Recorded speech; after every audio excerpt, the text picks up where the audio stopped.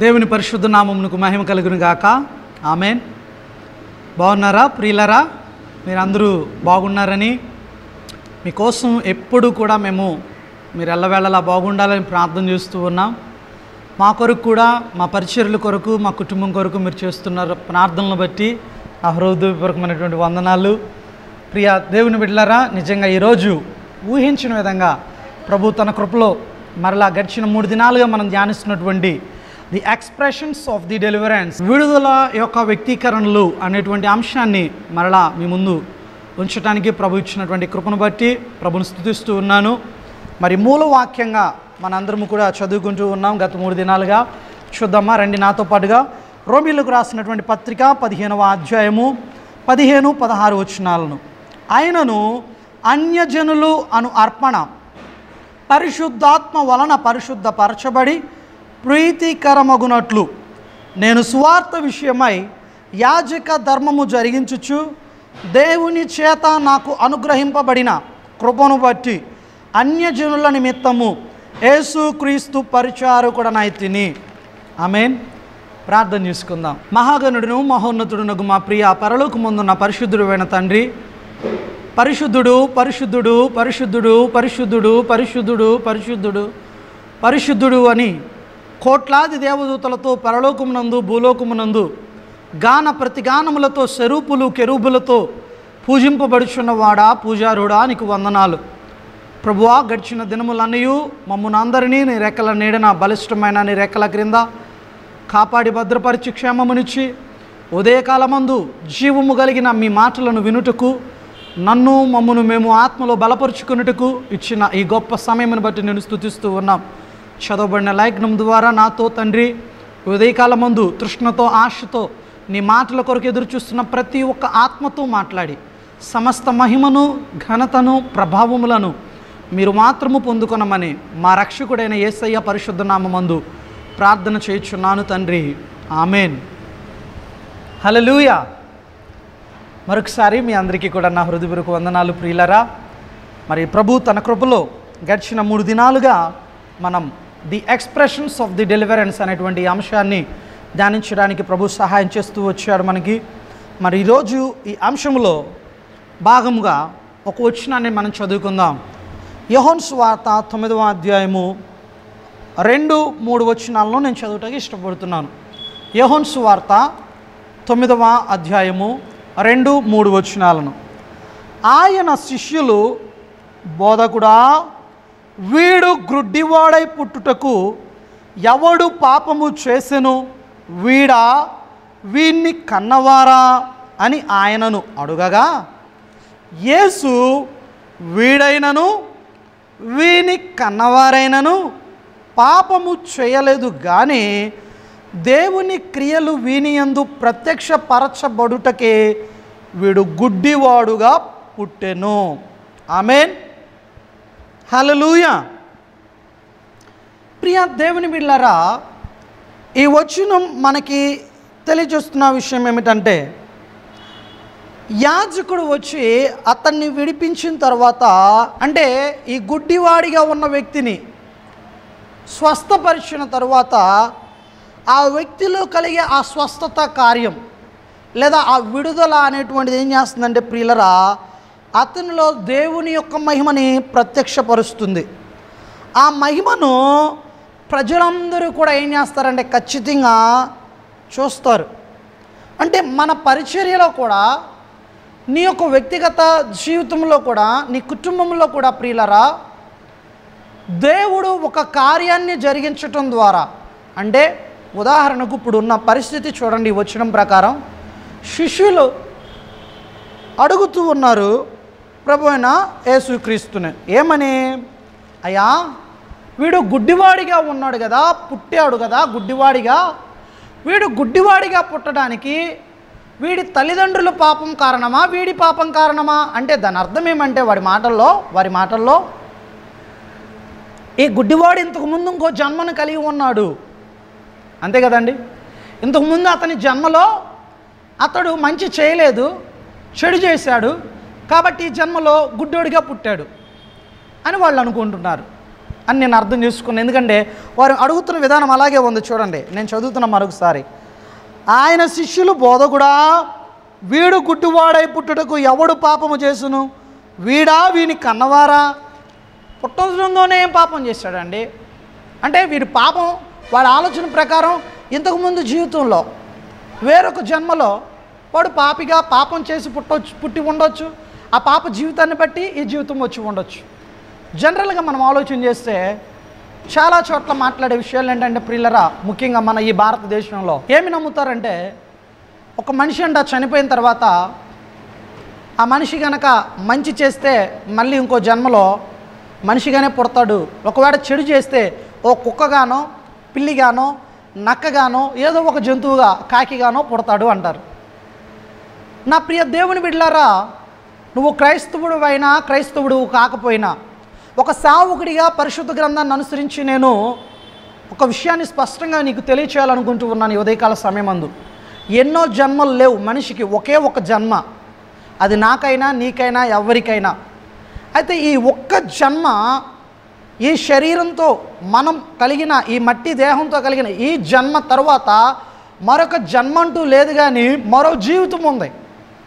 అది ఈ శరీరానికి కాదు, నీలోనూ నాలోనూ దేవుడు తన ఊపిరితో తాను ఊదినలోనా లేక నిత్య నరకం అగ్నిగుండంలోనా అనేది ఈ లోకంలో ఈ పుట్టుక, ఈ జన్మలో నువ్వు నేను కలిగి ఉన్న విశ్వాసం, మనం జీవిస్తున్న జీవితాన్ని ఆధారం చేసుకుని డిసైడ్ అయ్యిద్ది.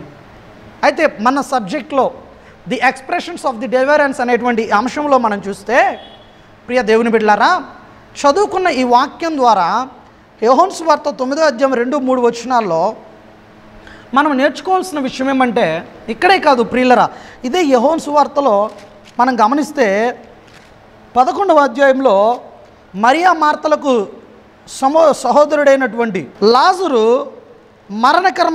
లాజరు చనిపోయినప్పుడు, అతడు చనిపోవటానికి ముందు అతడు వ్యాధిగ్రస్తుడై ఉండగా, చావుకు దగ్గరగా ఉండగా, చావు బ్రతుకుల మధ్య యేసు ప్రభువుకు కబురు పంపుతారు. అయ్యా, నువ్వెంతో ప్రేమించిన మా సహోదరుడు, మా తమ్ముడు ఇప్పుడు చావు బ్రతుకులతో ఉన్నాడు, ఒక్కసారి వచ్చి మా తమ్ముడు కొరకు ప్రార్థన చేయవా అని అడిగితే, అప్పుడు ప్రభువైన యేసుక్రీస్తు ఆ చక్కని మాట అంటాడు. ఆయన, ఇది అతని మరణం కొరకు కాదు, మనుష్య కుమారుడు మహిమపరచబడటం కోసం అది అతనికి వచ్చిందని చెప్పి అక్కడ ప్రభువైన యేసుక్రీస్తు తన మాటల్లో మాట్లాడడం జరుగుతుంది.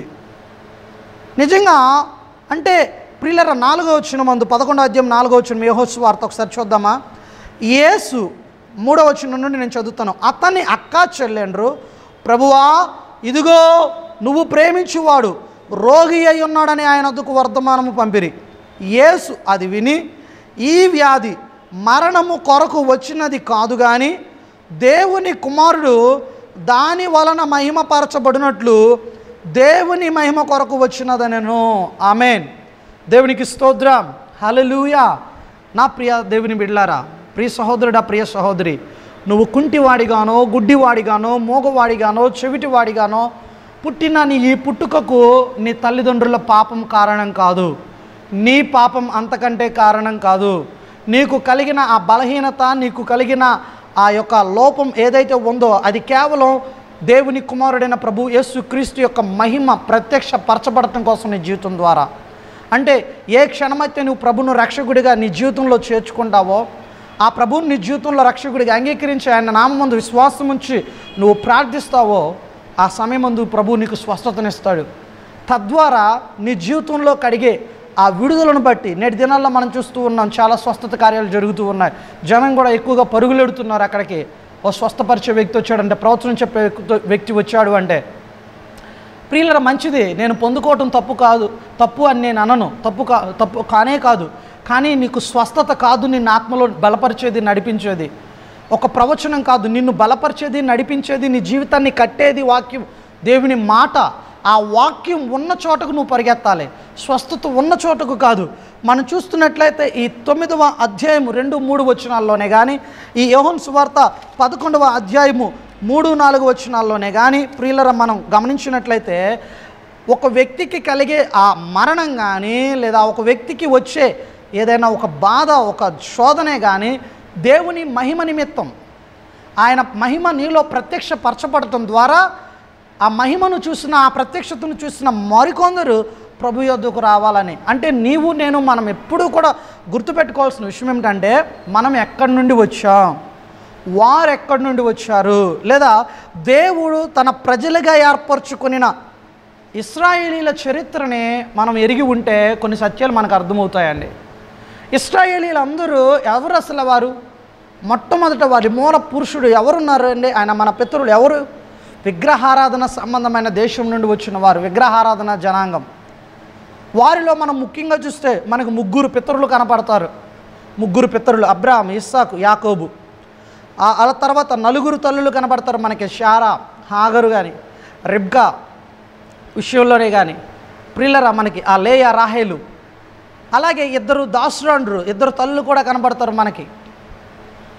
వారు ఇలా ఈ నలుగురు తల్లులు కానీ, ఇద్దరు దాసురాండ్రు కానీ, ఈ నలుగురు తల్లులు, ఇద్దరు దాసురాండ్రునైతే ఇశ్రాయేలు చరిత్రలో జన్మనిచ్చిన వారుగా ఉన్నారు. నలుగురు తల్లులు, ఇద్దరు దాసురాండ్రు జన్మనిచ్చిన వారిగా ఉన్నారు సంతానానికి, ఇశ్రాయేలీలకి. ముగ్గురు పితరులు, మన మూల పితరులైనటువంటి అబ్రాహాము, ఇస్సాకు, యాకోబు ముగ్గురు వారి జీవితాల్లో ఎన్నో గొప్ప తప్పులు చేశారు. చాలా గొప్ప తప్పులు చేసిన విషయాలు కూడా మనకు కనబడతాయి వారి చరిత్రలో. తర్వాత మనకి సంఖ్యాపరంగా చూస్తే 70 మంది మనుషులు యోసేపు యొద్దకు ఐగుప్తుకు వచ్చినట్టుగా మనం చూస్తాం. తర్వాత 430 సంవత్సరాలు వారు బానిసత్వంలో ఉండటం మనం చూస్తాం. గమనించండి ప్రియ సహోదరుడా, ప్రియ సహోదరి, విగ్రహారాధన జనాంగం నుండి వచ్చారు మన పితరులు. వారి చరిత్రలో ముగ్గురు అబ్రాహాము, ఇస్సాకు, యాకోబు, నలుగురు తల్లులు, ఇద్దరు దాసురాండ్రు జన్మనిచ్చారు వాళ్ళు ఆ జనాంగానికి. తర్వాత 70 మంది ఐగుప్తులో ఉన్న యోసేపు యొద్దకు వచ్చారు. 70 మంది మనుషులు ఐగుప్తు యొద్దకు వచ్చిన వారు. చివరిగా 430 సంవత్సరాలు వారు బానిసత్వంలో ఉన్నారు. అయితే ఈ 430 సంవత్సరాల బానిసత్వంలో వారు సంధించబడిన చరిత్ర, దే హ్యావ్ ఎన్కౌంటర్డ్. ఏ విషయాల్లోనంటే మూకుమ్మడిగా వధింపబడ్డారు, చనిపోవాల్సిన పరిస్థితి వచ్చింది, చంపబడ్డారు, ఒకానొక సమయంలో హింసింపబడ్డారు. ప్రియులరా, వారి కుటుంబాల్లోనే ఏమైపోయిందంటే అన్నకి తమ్ముడికి మధ్య, తల్లికి బిడ్డకి మధ్య కలహాలు, విభేదాలు, పరిత్యజించబడ్డారు. అంటే వారు అక్కడ విడవబడ్డారు. ఇంకా చెప్పాలంటే ప్రియులరా, వ్యవసాయం చేయాల్సిన పరిస్థితి ఇచ్చి వారి చేతుల్లో వారు కష్టపడి కొన్ని సంస్కృతులు, భిన్నమైన సంస్కృతుల గుండా, ఆచారాల గుండా, పద్ధతుల గుండా వారు వెళ్ళాల్సిన పరిస్థితి వచ్చింది. బానిసత్వం, హింస, ఇదంతా కూడా వారి చరిత్ర, మన పితరులైన ఇశ్రాయేలీల చరిత్ర. అలాగే ఈరోజు ఉదయకాలం వాక్యాన్ని వింటున్న ప్రతి ఒక్క వ్యక్తికి కూడా, నాకు, మనందరికీ కూడా ఒక చరిత్ర ఉంది. అవునండి? అయితే ప్రియ దేవుని బిడ్డలారా, మనందరికీ, మన పితరులైన ఇశ్రాయేలీలకి ఎలాగైతే ఒక చరిత్ర ఉందో మనకి కూడా ఒక చరిత్ర ఉంది. అయితే వారు ఆ చరిత్రలో మనం చూస్తే ఏమయ్యారు అంటే, వారు ఎక్కువ శాతం దేవుని పట్ల నమ్మకాన్ని వారు కలిగిన వారిగా లేరు. వారు ఎప్పటికప్పుడు దేవుడి మీద సనుగుకుంటూ, ఆయన యొక్క మహిమను గుర్తించకుండా, ఆయన ప్రేమను అర్థం చేసుకోకుండా ఆయన మీద తిరుగుబాటు చేస్తూ వచ్చారు. పూర్వీకులైన మన పితరులైనటువంటి ఆ అబ్రాహాము, ఇస్సాకు, యాకోబుల జీవితాల్లో కూడా మనం చూస్తే కొన్ని విషయాల్లో వారు అబద్ధాలాడి తప్పిపోయిన పరిస్థితి కూడా మనకు కనబడింది. అంటే మనకి ఎందుకు అవి చరిత్రగా మన ముందు ఉన్నవంటే, వారు చేసిన తప్పులు మనం చేయకూడదని, మన జీవితంలో అటువంటి పొరపాట్లు మనం చేయకూడదని, ఆ చరిత్ర నుండి మనం నేర్చుకుని మనం ప్రియులరా క్రొత్త నిబంధన సంఘంగా, ఏర్పరచబడిన రాజులని యాజక సమూహంగా, ఒక తల్లిదండ్రిగా, కాపరిగా, ఒక ఆత్మీయ సంబంధమైన నాయకునిగా, క్రీస్తుని వెంబడించి ఒక క్రైస్తవుడిగా మనం యాజక ధర్మమును జరిగించాలి. అంటే దేవుడు అంటున్న మాట ఏమిటంటే, నువ్వు ఎక్కడి నుండి వచ్చావు, నీ స్థితి ఏంటి మొదట, మరి నీ యొద్ద ఉన్న వారి స్థితి ఏంటి, ఇప్పుడు నీ దగ్గరున్న నీ పిల్లలే కానీ నీ సంఘంగా అప్పగింపబడిన వారి పరిస్థితి ఏంటి అనేది నువ్వు గ్రహించిన వ్యక్తిగా ఉండి, వారిని, నిన్ను, మనందరినీ బైబిల్ అంటుంది అన్యజనులము అని. ఎవరమండి మనం? అన్యజనులం. We are all Gentiles. We are not the people who have chosen by God in the beginning. ఆది యందు దేవుడు ఏర్పరచుకున్న జనాంగం నీవు నేను కాదు. He has chosen Jewish people, Israelites. ఆయన తన కొరకు ఇశ్రాయేలును యూదులను ఏర్పరచుకున్నాడు. కానీ వారు ఆయన ఏర్పరచుకున్న ఆ పిలుపుకు, ఆయన పిలిచిన ఆ పిలుపుకు, ఏర్పరచుకున్న ఆ జీవితానికి తగినట్లుగా వారు జీవించలేదు. నమ్మకత్వాన్ని కాపాడుకోలేకపోయారు. అందువల్ల దేవుడు ప్రియులారా అర్హత లేకపోయినా, యోగ్యత లేకపోయినా నాకు నీకు మనందరికీ ఏమిచ్చాడంటే ఓ చక్కని కృపనిచ్చాడు. ఎట్టి కృప అంటే వారైతే ఆ దినాలలో ఆరాధించింది అరణ్యములో చేతులతో కట్టిన ఆ ప్రత్యక్ష గుడారం, తర్వాత సొలొమోను కట్టిన దేవాలయం. కానీ నేడు దేవుడు నీకు నాకు ఇచ్చిన భాగ్యం ఏమంటే తెలుసా ప్రియులారా, వారు ఆరాధించిన ఆ స్థలాల్లోకి అడుగు పెట్టాలంటే వారు చాలా జాగ్రత్తగా ఉండాలి. అందరికీ వెళ్ళటానికి లేదు. దేవుని యొక్క కృపాసనం వద్దకి, ఆ అతి పరిశుద్ధ స్థలం యొద్దకు వారు వెళ్ళటానికి యోగ్యత లేకుండా పోయింది. కానీ నా ప్రియ సహోదరుడా, ప్రియ సహోదరి, నూతన నిబంధన క్రీస్తు రక్తంలో కడగబడిన నీకు నాకు ప్రభు ఇచ్చిన గొప్ప ఆధిక్యత ఏమిటంటే, కృప ఏమిటంటే, ఒక చక్కని ఒక బ్లెస్సింగ్, ఒక ఆశీర్వాదం ఏమిటంటే ధైర్యముతో కృపాసనమును యొద్దకు చేరి ప్రార్థించేటువంటి అట్టి కృప మనకిచ్చాడు. ఎలా? నాయన తండ్రి, అబ్బా తండ్రి అని, నీ దేవుడిని, నీ సృష్టికర్తని తండ్రి అని ప్రార్థించడానికి ఒక భాగ్యం ఇచ్చాడు. అంతేకాదు, వారైతే చేతులతో కట్టి వెళ్ళి అక్కడ ఆరాధించాలి. కానీ దేవుడు నిన్నే తన ఆలయంగా ఏర్పరచుకున్నాడు. హస్తకృతములైన ఆలయాలలో నివసించేవాడు కాదు. మన దేవుడు, మన సృష్టికర్త, మన ప్రభువు యేసుక్రీస్తు. ఆయన నిన్ను నన్ను మనలను ఆయనకు దేవాలయంగా ఆయన ఏర్పరచుకున్నాడు. పరిశుద్ధ స్థలంగా ఆయన కోరుకుని ఉన్నాడు. మరి పరిశుద్ధ స్థలంగా ఆయన కోరుకున్న నీ జీవితం, నా జీవితం పరిశుద్ధమైనదిగా, మన రక్షణను కాపాడుకుంటూ మెలకువ కలిగిన జీవితంతో ప్రభు రాకడ కొరకు ఎదురు చూసే విధంగా గనక లేకపోతే నా ప్రియ సహోదరి, ప్రియ సహోదరుడా, ఇందాక మనం చదువుకున్నాం కదా, కొరింథీ సంఘంలో అపోస్తలుడైన పౌలు తను రాసిన 2వ పత్రికలో సెలవిస్తున్నట్లుగా కక్షలు, కొండెములు, కోపములు, అసూయ, ద్వేషము, పోకిరి చేష్టలు, గుసగుసలాడుకోవటం, అల్లరులు, ఇవన్నీ కూడా మారు మనస్సు లేని వారు కలిగి ఉండేటువంటి క్రియలు. ఇలాంటి క్రియలతో మారు మనసు పొందని వారిగా ఉన్న వారితో, లేదా అటువంటి వారు నీ కుటుంబంలో, నీ సంఘంలో ఉంటే, ఒక కాపరిగా నా సహోదరుడా, ఒక కాపరిగా నా సహోదరి, ఓ తల్లిదండ్రులుగా మీరు, నేను, మనమందరము కూడా ఖచ్చితంగా ఈరోజు మనల్ని మనం పరిశుద్ధపరచుకోవాల్సిన అవసరం ఉంది. వారిని గద్దించాలి, హెచ్చరించాలి, నీతి యందు తప్పు దిద్దాలి, శిక్షించాలి. వాక్యానుసారంగా పేస్ట్ రాసే ప్రసంగాలు చేయకూడదు, పూత పూసే మాటలు మాట్లాడకూడదు. కల్పన కథల వైపు పరుగులెడుతున్నారు జనం. పాపాన్ని ఖండించే చోట నిలబడట్లేదు. అమ్మా నువ్వు చేస్తుంది తప్పు, ఆదివారం క్రమంగా నువ్వు ప్రభు సన్నిధికి రావాలంటే పాస్టర్ గారు పగోడైపోతున్నాడు అతనికి. నా ప్రియ దేవుని బిడ్డలారా, ప్రియ సహోదరుడా, సహోదరి, ఈ ఉదయకాల సమయమందు పరిశుద్ధాత్మ దేవుడు నీతో నాతో మాట్లాడుతున్న విషయం ఏమంటే, ఆనాడు ఇశ్రాయేలీలు వారి ఆచారాలు, వారికి దేవుడు స్పష్టంగా చెప్పాడు, మీరు అన్యజనుల మధ్యకు వెళ్ళినప్పుడు వాళ్ళతో కలిసి వాళ్ళ పిల్లల్ని మీరు పెళ్లి చేసుకోవటం కానీ, మీ పిల్లల్ని వాళ్ళకి ఇవ్వటం కానీ చేయొద్దన్నాడు. వారి ఆచారాలను, వారి సంస్కృతులను మీరు పాటించొద్దన్నాడు, వారి దేవతలకు మొక్కొద్దన్నాడు. కానీ వీరు వెళ్ళిన చోటల్లా వాటిని వీళ్ళల్లోకి తెచ్చుకుంటూ, వీళ్ళని వాళ్ళకిచ్చుకుంటూ, వాళ్ళు ఇష్టం వచ్చినట్టుగా పాపం చేస్తూ దేవునికి వ్యతిరేకమైన క్రియలు జరిగించారు. నా ప్రియ సహోదరుడా, ప్రియ సహోదరి, క్రీస్తు రక్తంలో కడగబడి సంఘంలో చేర్చబడిన నీవు నేను, వధువు సంఘమందు ఉన్న మనం ఏర్పరచబడిన జీవితాన్ని కనుక కలిగి లేకపోతే, యాజక ధర్మమును జరిగించే వారిగా మనల్ని మనం ప్రభు కొరకు ప్రతిష్ఠించుకొనకపోతే, ఒక పరిశుద్ధమైన స్థలంగా, దేవుని ఆలయంగా నీ జీవితమును, నా జీవితమును, మన కుటుంబములను, మన సంఘమును ప్రభు కొరకు సిద్ధపరచుకొనబడకపోతే ఖచ్చితంగా నరకం తప్పదు. ఒకవేళ కనుక నువ్వు సిద్ధపరచుకుంటూ నువ్వు ప్రభు కొరకు ఎదురు చూస్తాయి, 2వ రాకడ కొరకు, నీతో నా దేవుడు మాట్లాడుతున్న మాట ఏమిటో తెలుసా? ఆనాడు ఇశ్రాయేలీయులతో మాట్లాడాడు, నేటి ఉదయం పరిశుద్ధాత్మ దేవుడు తన వాక్యం ద్వారా మనందరితో మాట్లాడుతూ ఉన్నాడు. చదువుదాం దయచేసి రండి. నిర్గమకాండం 6వ అధ్యాయం 6-7 వచనాలను చదువుకుందాం. ప్రియ దేవుని బిడ్డలారా, దయచేసి పరిశుద్ధ గ్రంథమును కలిగిన వారు నాతో పాటుగా చూడండి. నిర్గమకాండము 6వ అధ్యాయము 6-7 వచనాలను నేను చదువుతూ ఉన్నాను. కాబట్టి నీవు ఇశ్రాయేలుతో ఇలాగూ చెప్పుము, నేనే యెహోవాను, నేను ఐగుప్తీయులు మోయించు బరువుల క్రింద నుండి మిమ్మల్ని వెలుపలికి రప్పించి వారి దాసత్వములో నుండి మిమ్మల్ని విడిపించి నా బాహువు చాపి గొప్ప తీర్పులు తీర్చి మిమ్మును విడిపించి మిమ్మును నాకు ప్రజలుగా చేర్చుకొని మీకు దేవుడునయ్యుందును. అప్పుడు ఐగుప్తీయులు బరువు క్రింద నుండి మిమ్మును వెలుపలికి రప్పించిన మీ దేవుడైన యెహోవాను నేనే అని మీరు తెలుసుకొందురు. ఆమేన్.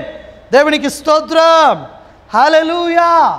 నా ప్రియ సహోదరుడా, ప్రియ సహోదరి, ఈ ఉదయకాల సమయం ముందు ఈ వాక్యం వింటున్న నీతో నాతో పరిశుద్ధాత్మ దేవుడు మాట్లాడుతూ ఉన్న మాట ఏమిటంటే, ఆనాడు మోషే ద్వారా ఇశ్రాయేలీయులతో మాట్లాడాడు. మిమ్మును ఐగుప్తు బానిసత్వము కింద, ఆ దాసత్వము కింద మిమ్మల్ని విడిపిస్తాను, మీ మధ్య గొప్ప కార్యాలు చేస్తాను, మిమ్మల్ని నా కొరకు ఒక పరిశుద్ధమైన జనంగా నేను ఏర్పరచుకుంటాను, తద్వారా వారందరూ తెలుసుకుంటారు మీ దేవుడైన యెహోవాను నేనేనని, మిమ్మల్ని వెలుపలికి రప్పించింది నేనేనని అని ప్రభు ఆ రోజు మోషే ద్వారా మాట్లాడిన ఆ మాట నేటి ఉదయం పరిశుద్ధాత్మ ద్వారా నీతో నాతో మాట్లాడుతూ ఉన్నాడు. నీ చుట్టూ ఎంతమంది శత్రువులు ఉన్నా, నువ్వు ఎంత భయంకరమైన అప్పుల్లో కూరుకుపోయినా, ఎటువంటి ఒక శోకములో నీవు నిండి ఉన్నా, ఎటువంటి బాధలో శోధనలో సమస్యలతో నీ చుట్టుముట్టు ఉన్నా, నీకు మార్గమే కానకపోయిన స్థితిలో నువ్వు ఉంటే, నా ప్రియ సహోదరుడా, ప్రియ సహోదరి, ఓ ప్రియ తల్లి, నీకు ఇంకా పిల్లలు పుట్టరని వైద్యులు చెప్పినా, నీకు ఇంకా ఉద్యోగం మీద ఆశలు ఏమాత్రము లేకపోయినా, నాకు ఉద్యోగం వచ్చిద్దని, నాకు వివాహం అయిద్దని ఇంకా ఆశ లేదు, నాకు పెళ్లి కావట్లేదని ఆలోచనతో నువ్వు ఉన్నా, ఎటువంటి కోరికలతో ఆలోచనలతో ఆశలతో నువ్వు ఉండి నిరాశల పాలైన స్థితిలో నువ్వు ఉన్నా, నీతో దేవుడు అంటూ ఉన్నాడు, నీవు గనుక ఈ ఉదయకాల సమయం ముందు ప్రకటింపబడిన జీవం కలిగిన యేసయ్య మాటకు నీ జీవితంలో చోటిచ్చి నిన్ను నీవు ప్రభు కొరకు ప్రతిష్ఠించుకుని దేవుని కొరకు ఒక ఆలయంగా, ప్రతిష్ఠితమైనటువంటి జనాంగంగా, రాజులైన యాజక సమూహములో నువ్వు ఉండుటకు, నీ కుటుంబాన్ని నుంచుటకు నిన్ను నువ్వు సిద్ధపరచుకుంటే, నీ కొరకు క్రీస్తు తన రక్తమును చిందించాడని, ఆ రక్తం వలన కలిగిన క్రొత్త నిబంధనలోనే నీ పాపమునకు క్షమాపణ ఉందని, మోక్షము నిత్య జీవమందును నువ్వు విశ్వసిస్తే, నా ప్రియ సహోదరుడా, నీకు విడుదల నజరేయుడైన యేసు నామంలో కలుగుతుంది. అది ఎటువంటి అప్పులే కావచ్చు, బాధలే కావచ్చు, రోగమే కావచ్చు, నజరేయుడైన యేసు క్రీస్తు నామంలో right now I'm commanding every sickness and every bondage that is now binding in the name of Jesus. It is going to be driven out from you. యేసు నామములో ప్రతి విధమైన బంధకము, ప్రతి విధమైన దురాత్మ క్రియలు నీలో నుండి తొలగిపోతూ ఉన్నాయి. నమ్మితే విశ్వాసంతో ఆమేన్ అను నా ప్రియ సహోదరి, ఆమేన్. దేవుడి నీ జీవితంలో ఈ ఉదయకాలం ముందు ప్రకటించున్నటువంటి ఈ నూతన నిబంధన ప్రవచనాత్మకమైనటువంటి వాక్యాలను, మరి విడుదల, the expressions of the deliverance అనే మన ఈ అంశములో విడుదల యొక్క వ్యక్తీకరణలు అనేటువంటివి నీ జీవితంలో, నీ కుటుంబంలో, నా జీవితంలో, మన సంఘాలలో, మన అందరి జీవితాలలో పరిశుద్ధాత్మ దేవుడు కార్యరూపం దాల్చాలని, అట్టి విధంగా మనలను ప్రభు సిద్ధపరచాలని, ఆయన రాకడ కొరకు మనల్ని ప్రభు నిలబెట్టి ఆ వధువు సంఘములో, ఎత్తబడే వధువు సంఘములో మనల్ని ఉంచాలని విశ్వాసంతో నా ఈ మాటలు ముగిస్తూ ఉన్నాను. పరిశుద్ధాత్మ దేవుడు మనందరి వినికిడిలో ఈ మాటలను దీవించి ఆశీర్వదించునుగాక. Amen, amen. Thank you so much my dear brothers and sisters for listening this message and also following us through your prayers. We are all really so much blessed and encouraged. మేమందరము కూడా ఎంతగానో ప్రోత్సహింపబడుతూ ఉన్నాం, దీవింపబడుతూ ఉన్నాం. మీ ప్రార్థనల ద్వారా మీరు చేస్తున్న ప్రతి విధమైన సహాయాన్ని బట్టి కూడా మీకు మరొకసారి మా హృదయపూర్వకమైనటువంటి వందనాలు. మీకు ఏ విధమైన ప్రార్థన అవసరం ఉన్నా, ఏ సమయం ఉందైనా తప్పనిసరిగా సంప్రదించండి. ఇటువంటి సందేహాలు ఉన్న పరిశుద్ధ గ్రంథం అందు తప్పనిసరిగా మీకు డిస్ప్లే చేయబడుతున్నటువంటి నంబర్ని సంప్రదించండి. అలాగే నేను మరొక ప్రేయర్ రిక్వెస్ట్ని కూడా మీ ముందు ఉంచాలని ఆశపడుతూ ఉన్నాను. ప్రభు చిత్తమైతే ముందున్న దినాల్లో మరి ఈ విధంగా ఇటువంటి ఈ కార్యక్రమాలని, అంటే ఈ విధంగా ఈ వాక్యాన్ని మన ఈ ఛానల్ ద్వారా టెలికాస్ట్ చేయడం ద్వారా మాత్రమే కాదు, కానీ ఇంకా మరికొన్ని ఆత్మ సంబంధమైనటువంటి కార్యక్రమాలు కూడా మేము సిద్ధపరుస్తూ ఉన్నాం చేయాలని ముందున్న దినాల్లో. ముఖ్యంగా ఈ ప్రార్థన టీవీ ఛానల్ ద్వారా మరి వీరి బృందం కొరకు కూడా I would like to request to pray for them also. వారి గురించి కూడా మీరు ప్రార్థించండి. వారు ప్రతి విషయంలో కూడా మమ్మల్ని ఎంతో నిజంగా బలపరుస్తున్నారు. ఈ ప్రోగ్రాం ఇలా జరుగుతూ ఉందంటే నిజంగా వారి పాత్ర కూడా ఎంతో ఉంది. మరి కెమెరామాన్ గురించి కానీ, మార్కెటింగ్ మేనేజర్ గారి గురించి కానీ, ముఖ్యంగా మన ఈ ప్రార్థన టీవీ CEO గారి గురించి కూడా మీ ప్రార్థనలో జ్ఞాపకం చేసుకోవాల్సిందిగా ప్రేమతో మనవి చేస్తూ నా ఈ మాటలు ముగిస్తున్నాను. May God bless you all. Thank you. నీ మాట వింటాను, నీకు లోబడతానయా, వందనాలు వందనాలు యేసయ్యా, వందనాలు వందనాలు యేసయ్యా. నీ మాట వింటాను, నీకు లోబడతానయా, నీ మాట వింటాను, నీకు లోబడతానయా. నీ మాట వింటే నాకెంతో శ్రేష్టము, నీ మాట వినకపోతే నాకెంతో నష్టము.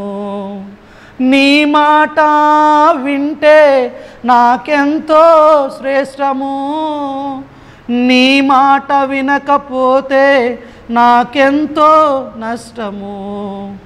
నీ చిత్తము తెలుసుకోగల జ్ఞానము నాకివ్వవా, నీ చిత్తము తెలుసుకోగల జ్ఞానము నాకివ్వవా.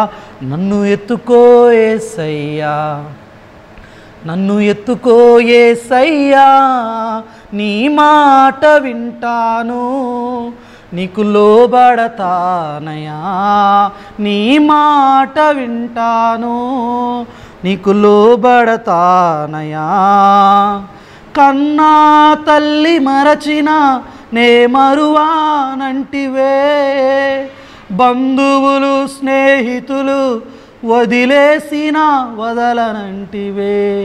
కన్నా తల్లి మరచిన నే మరువానంటివే, బంధువులు స్నేహితులు వదిలేసిన వదలనంటివే. మంచి మనసున్న యేసయ్యా మరువగలనా నీ ప్రేమ, మంచి మనసున్న యేసయ్యా మరువగలనా నీ ప్రేమ.